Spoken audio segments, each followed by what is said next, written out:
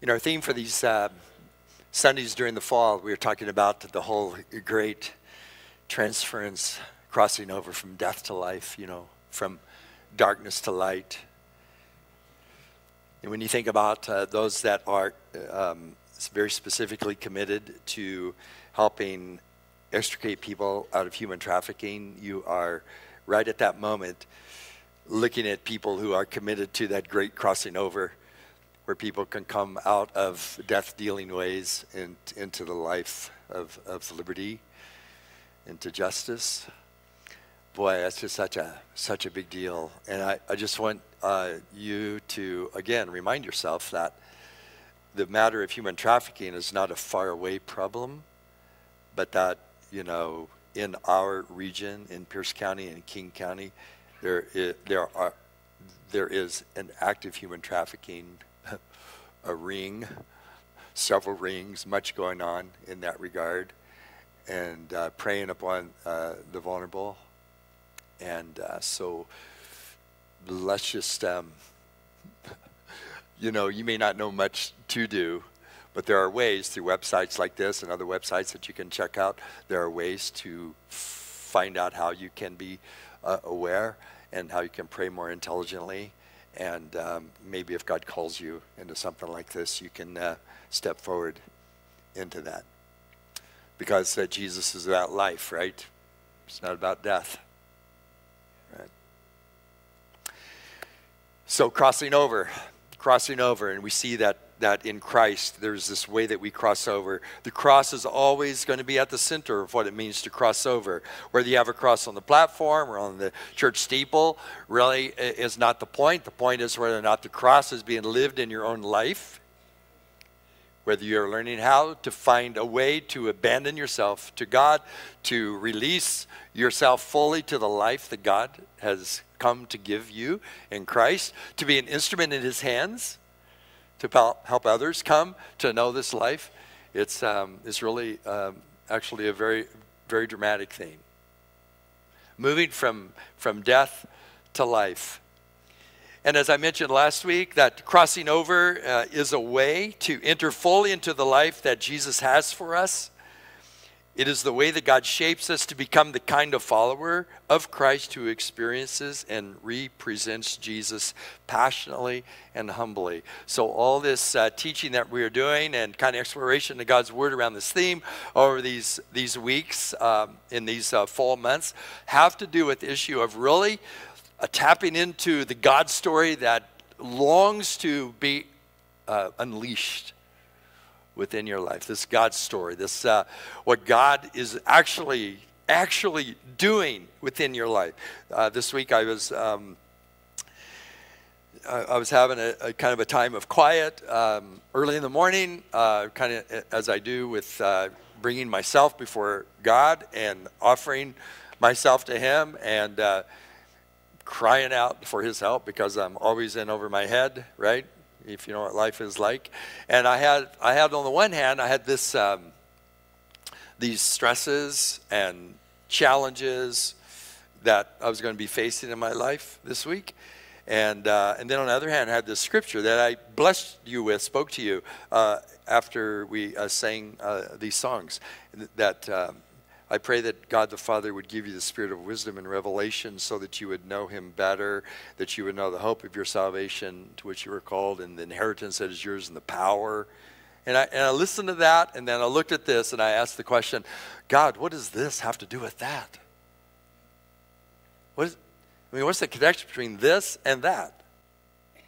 Because if there really isn't any connection, then, then what are we doing, right?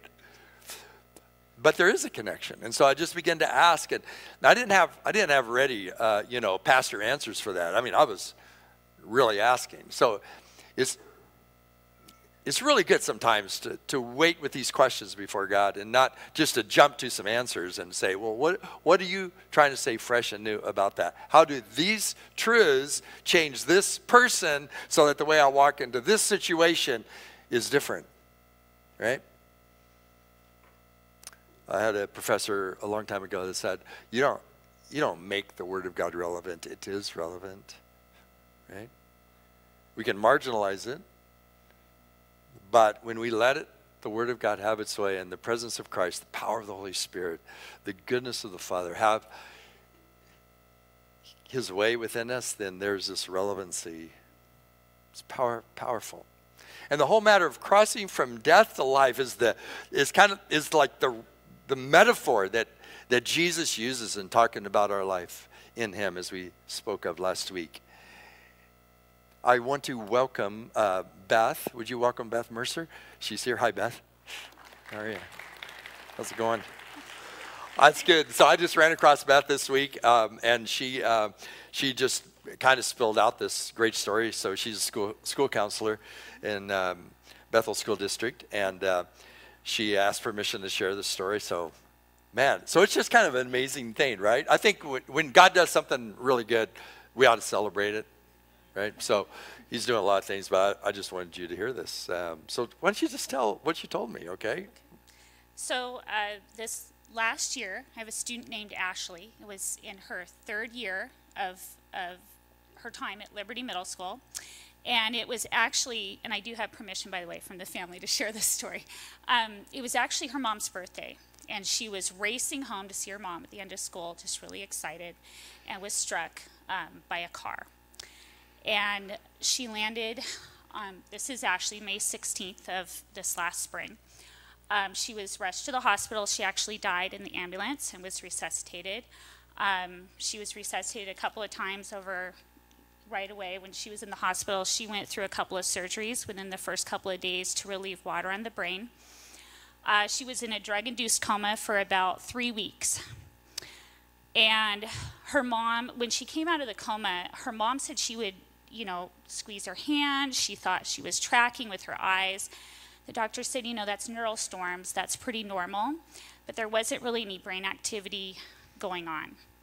And through all of that, our home group was praying. Our prayer team here was praying. We didn't give up hope for her. But about June of last year, this is her, the doctors came together and they said, the prognosis isn't good for her. We're not seeing any brain activity. You need to take her home, put her in the living room, let her experience life, but this is her now. So early in July, there was a Facebook post, and her mom said, "I'll reveal the surprise. Ashley has smiled." And she went to Children's Hospital the end of July. It was like July 30th, just for a regular appointment for rehab. The doctor started to say, when is her speech therapy? When is this? When is that? And the mom said, this is kind of our new normal. Now, my prayers at this point had changed for her, and I was praying that God's supernatural power just re-knit her brain, because they said that her axons had torn in that accident, and those can't be repaired. Once they're gone, they're gone. And so she was admitted. The doctor said, we're going to admit her here to Children's. So last week, I'm sitting in my office, I get a phone call, and they said, Beth, can you come up to the main office, please? And I was like, yeah, what's going on? They said, there's somebody here you're going to want to see. So I walk up to the main office, and I see out of the corner of my eye Amy, her mom, and then I look, and in front of me, and my jaw dropped. And I thought I was dreaming. I'm like, are you kidding me? And here she is standing in the office.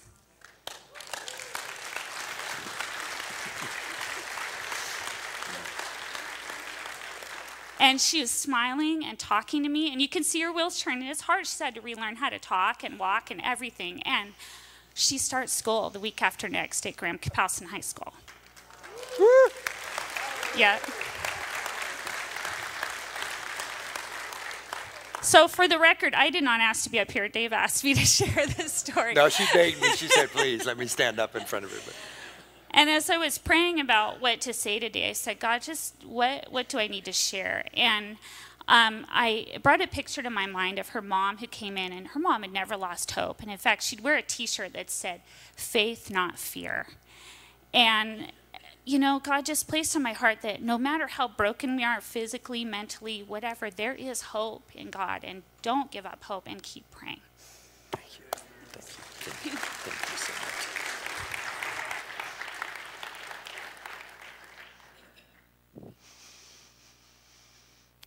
We rejoice with that family, don't we? We rejoice with them. I was thinking about how the parents feel, the mom, like Amy, would feel about her daughter, and looking at all that and just seeing the transformation, and then just recognizing that, oh my goodness, like this happened, and how thrilled that she must be. And when we look at something like this, we think, wow, that is like a radical transformation, right? This is really like something had actually happened, and then it is witnessed not only by the person to whom it happened, but it's witnessed by everybody around them. And then I think about how Jesus uses such language, such radical, transformative language, that you've been brought out of death into life. You've been transferred out of the realm of death into the realm of life. And if we only look at that philosophically, or if we are only stepping back as though we are observers in this, we may not understand what is really being said. We may, in fact, see it somewhat theoretical, but God the Father, who looks at his creation that has been destroyed by the fall and all that man has, been able to do in hurting him or herself, then when we look at this and we see God the Father look at his creation in Christ and see now that we've been brought from death into life, can you imagine the Father's heart when he sees that life is pulsating within us? Can you imagine the Father's heart when he looks at us and says, oh my goodness, this is what my son did for you. This is what has happened in you. You're alive now. You're alive now. The most tragic thing would be if once we had been given such a gift like that, then we would then step back and say, well, that was all fine and good, but I prefer death, right? I prefer death. The unfortunate thing is that we're so accustomed to the death-dealing ways of our old life, or of, how we say, well, that's just me, or that's just how it is. And rather than leaning into this life-giving and life-shaping relationship with Jesus Christ. You remember last week, the words of Jesus in John chapter 5:24 were these: verily, verily, I say, or amen, amen, or I want to tell you something very important. The person who is listening to my word and believing the one who has sent me has a deep, lasting life and is not heading for judgment. Oh no, that person has been transferred out of the realm of death into the realm of life. So this is what has been declared about anyone who decides to listen attentively to Jesus, listening to my word, and who is trusting and learning to trust in the Father who sent Jesus, that we have come we're out of death into life, and we no longer stand under judgment. We no longer stand under condemnation. Isn't that so awesome of a truth? Now, there is a response then to give to that, which is so powerful, which is our text for today. And it is chapter 6 in Romans, verse 13, which says this: offer yourselves to God as those who have been brought from death to life, and offer every part of yourself to him as an instrument of righteousness. Offer yourself to God as those who've been brought from death to life. See, so this is what has happened. You have been transferred from the realm of death to the realm of life. Now, offer yourself to God as those who have been brought from death to life. In the larger context, and you can read the whole context here, even back up to chapter 6, the last part, chapter 5, chapter 6, verse 1 and following, that this is really a call to respond to our baptismal reality, that we have been, when we have embraced Christ, and we have declared this in baptism, and we as those who have been in baptism, we identified with Jesus. So when we're buried with Christ in baptism, so you just imagine, right? In the water, as we go under the water, it's like identifying with the burial of Jesus. We're dying with Christ. We're identifying with the death of Jesus. And then we're, like in an instant, right? We're raised up to new life to experience the resurrection life of God now in our lives. It's a new day. It's a new day. I just remember my grandson Elijah, and I'll mention him again later, but my grandson Elijah, when he was little and he was playing t-ball, and t-ball, do you understand t-ball? It's very complicated. But anyway, the jersey he had on, short sleeve jersey, came to here and to here. And he stood up there, and he just concentrated, and it was when Chicken Little movie had come out, and he just went like this. I just heard him say, "Today is a new day." He then smacked the ball and then ran after it rather than going to first base. But that's another story. The whole point is that this is a new day. That's what God wants to register with us. That in Christ it is like it's a new day. It's a new day when Jesus has done this kind of work within us. The Voice translation puts verses 11 through 14 like this. So here is how to picture yourself now that you have been initiated into Jesus the Anointed. You are dead to sin's power and influence, but you are alive to God's rule. Don't invite that insufferable tyrant of sin back into your mortal body so you won't become obedient to its destructive desires. Don't offer your bodily members to sin's service as tools of wickedness. Instead, offer your body to God as those who are alive from the dead, and devote the parts of your body to God as tools for justice and goodness in this world. For sin is no longer a tyrant over you. Indeed, you are under grace and not under law. Wow. So this Jesus work, by embracing with active listening what he is saying and who he is, and trusting deeply the goodness and love of the Father who has given us his Son, in doing that, it just changes the game, right? Lighthouse Church here in Puyallup is just in a couple of weeks going to have a new pastor, Brandon Salas, a friend of mine, and just a great man of God. And as we were sharing about this, we were just talking about how Jesus is such a game changer. Like, he just really changes the landscape of everything.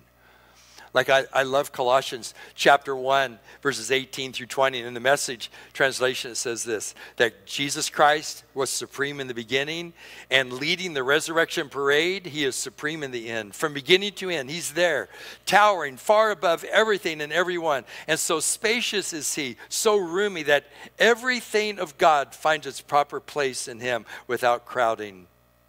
Not only that, but all the broken and dislocated pieces of the universe get properly fixed and fit together in vibrant harmonies, all because of his death, his blood that poured down from the cross.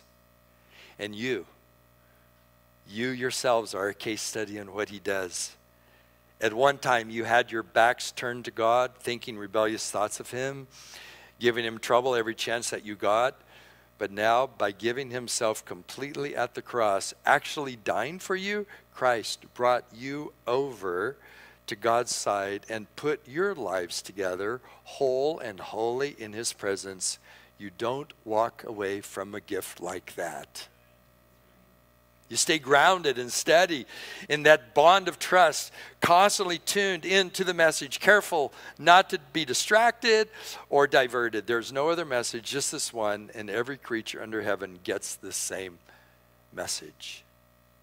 I've always been struck by that way of saying it. You don't walk away from a gift like that. You don't walk away.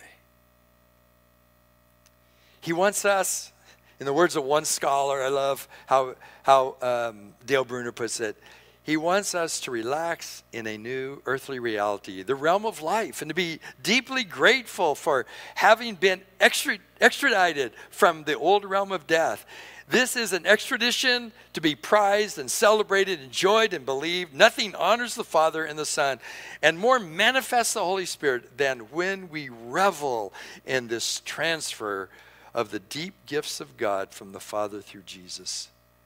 to us trusting human beings. Oh, man. Key word in this whole text is offer yourselves. Right? Well, God, if you're doing this for me, then I can't walk away from a gift like this, right?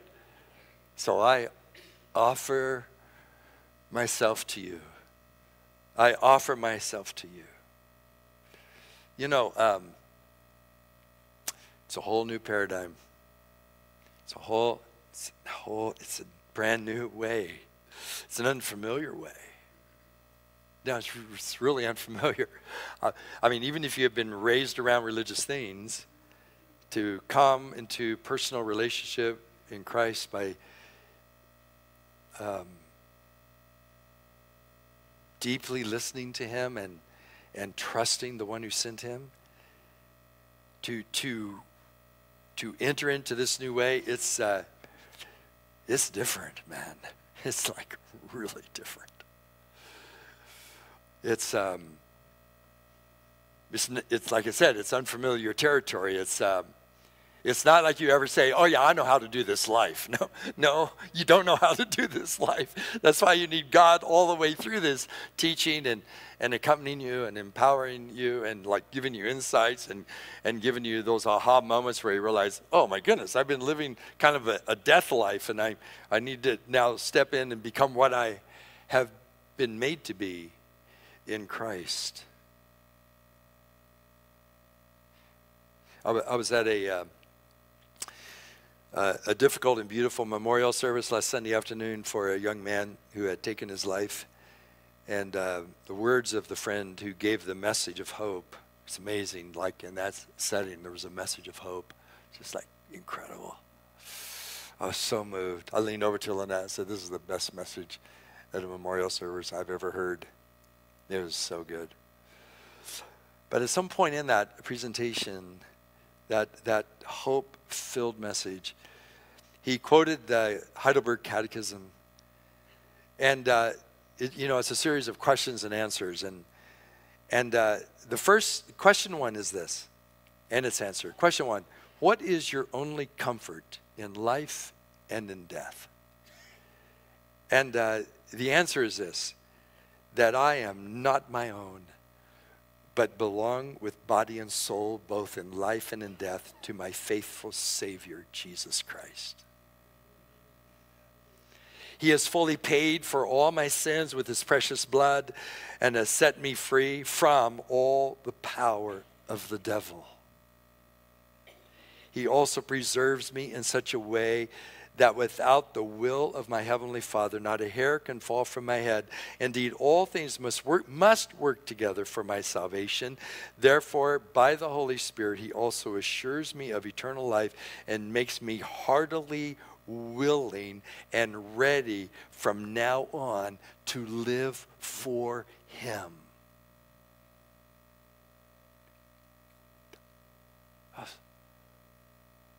This is my only comfort in life and in death. It's just,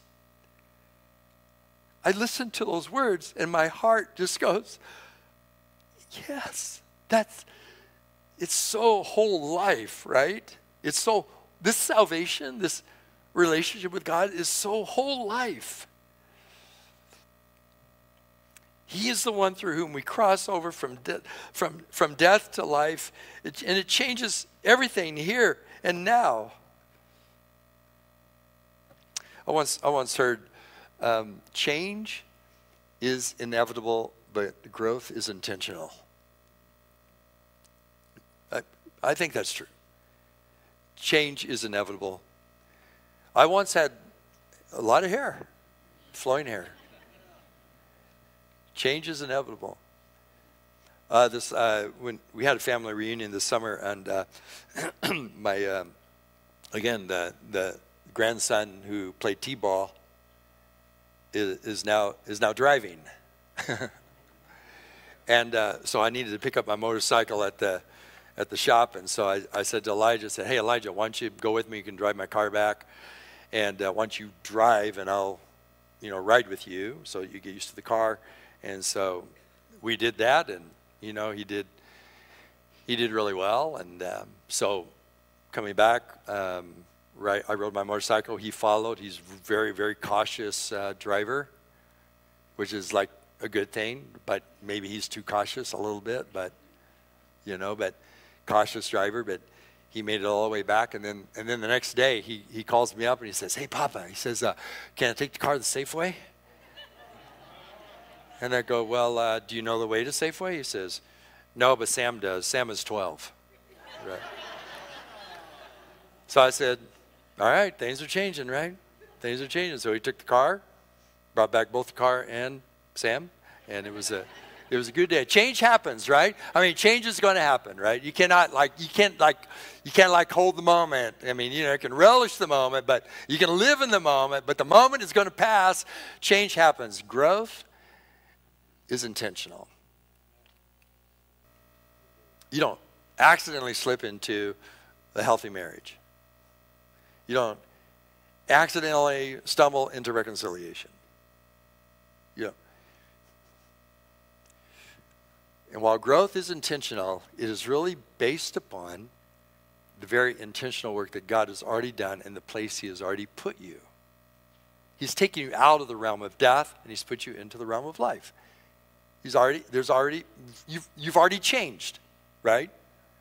And so when you pray the Lord's Prayer and says, your kingdom come, your will be done on earth as it is in heaven, you're actually saying, you're not really praying only for some future kingdom that might come, but that right now in this place, there might intersect into my life at this very moment the realization of the kingdom of God, what it means that Jesus is Lord over my life in this relationship, in this circumstance. This is... And you're very intentional about it because you prayed it. You're praying it and you're leaning into it. So you step intentionally into this. So they're just, to help us get a grip on this new reality, there are several things that we learn from this passage of Scripture. The first is, just don't ever forget what I just said. Jesus has done something powerful for us and in us. He has transferred us from the realm of death to the realm of life. So, part of learning how to be a follower of Christ is to get used to our new surroundings.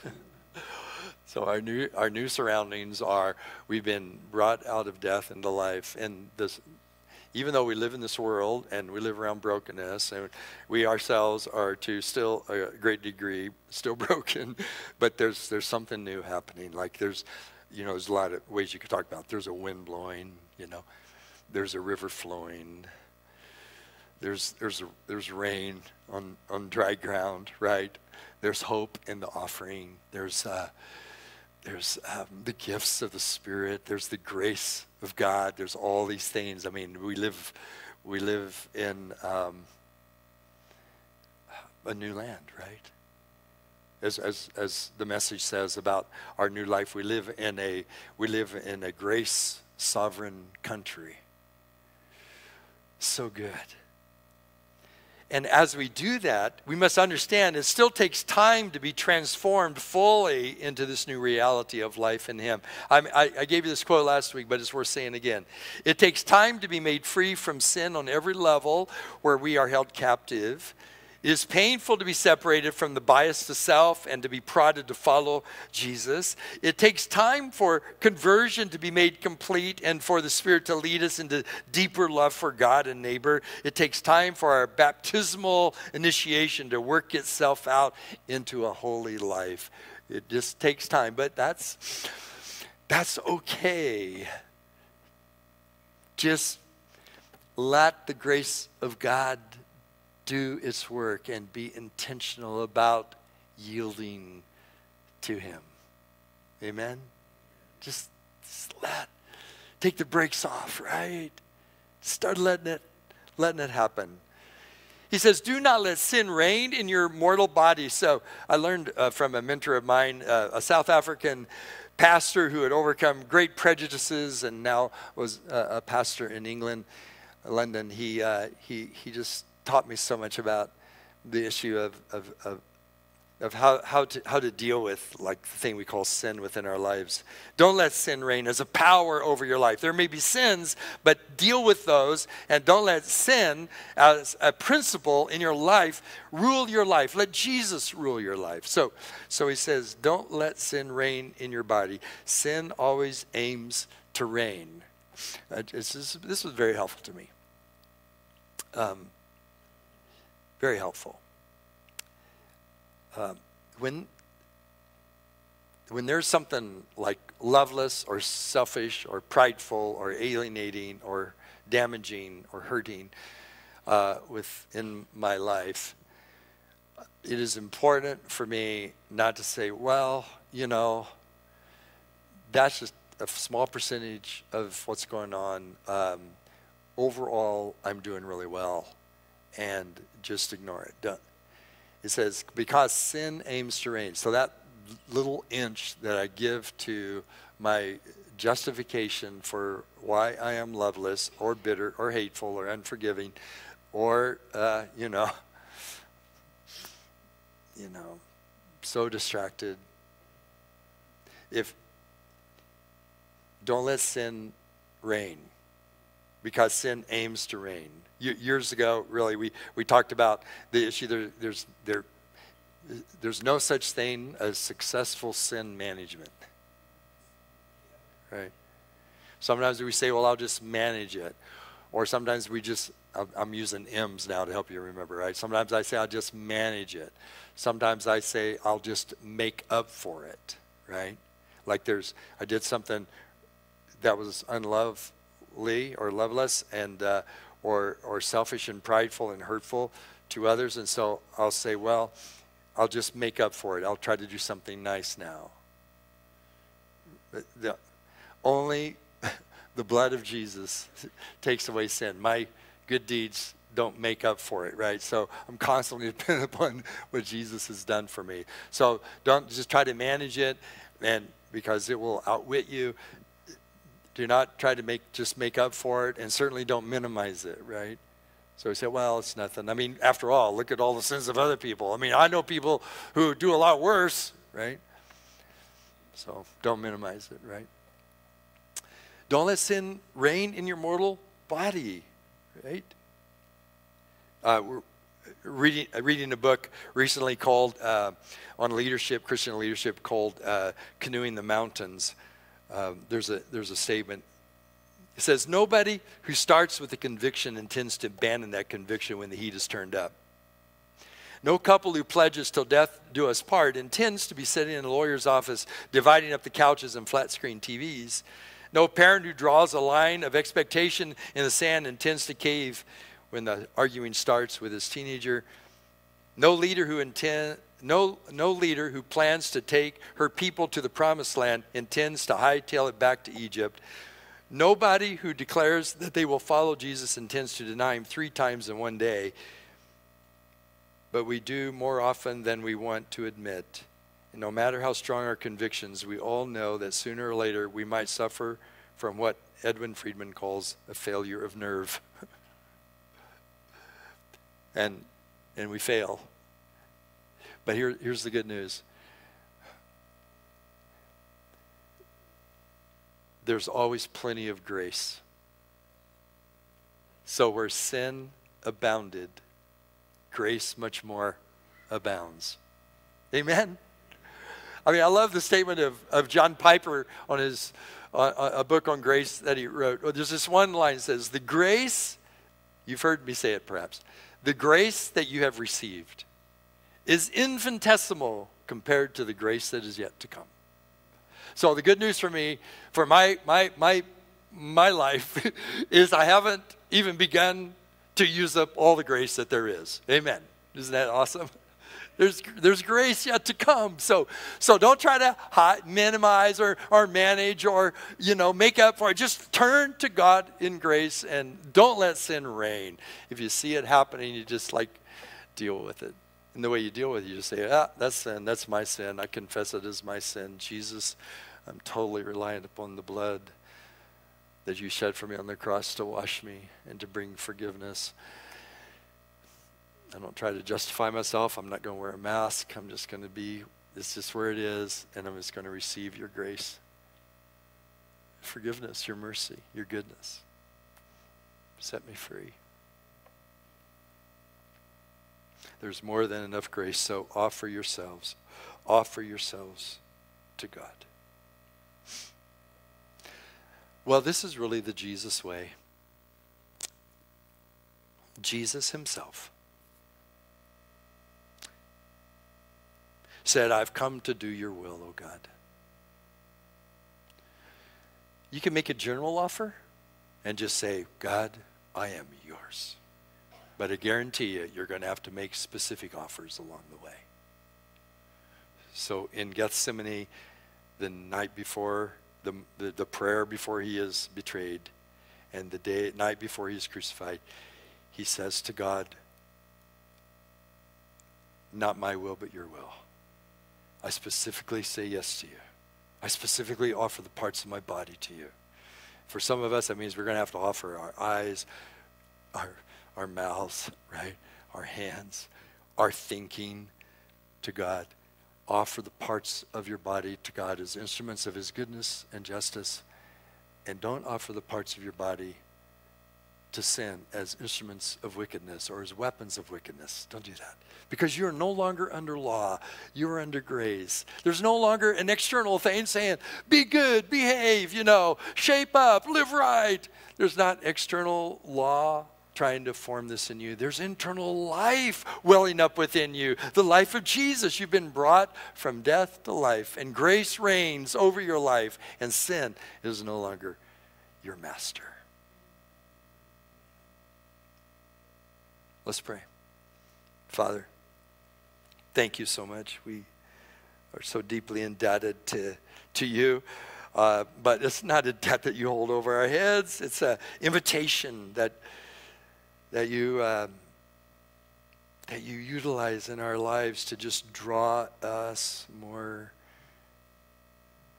deeply into Christ. Thank you, Lord.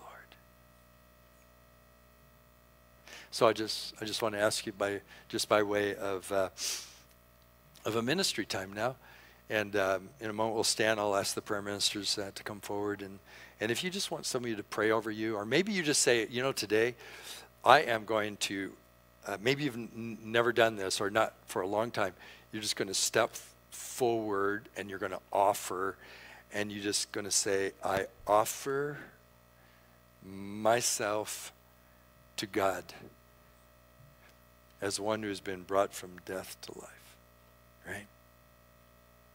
And I guess you can just do it standing wherever you are. But if you want someone to, but actually do it, right? But if you want someone to actually pray for you, because sometimes there's a lot of power in just naming it, and that I'm offering myself to God, and not to this particular attitude that's been destructive, or this behavior or habit or perspective. You're just stepping forward, and maybe you're just saying, man, I want to live like this, right? Martin Luther King, the night before his assassination, he told his supporters, we've got some difficult days ahead, but it doesn't really matter with me now because I've been to the mountaintop. And I don't mind. And like anybody, I would like to live a long life. Longevity has its place, but I'm not concerned about that now. I just want to do God's will. And so sometimes we're always worried about all these things. But what if we just said, I just want to do his will, right? Let's stand.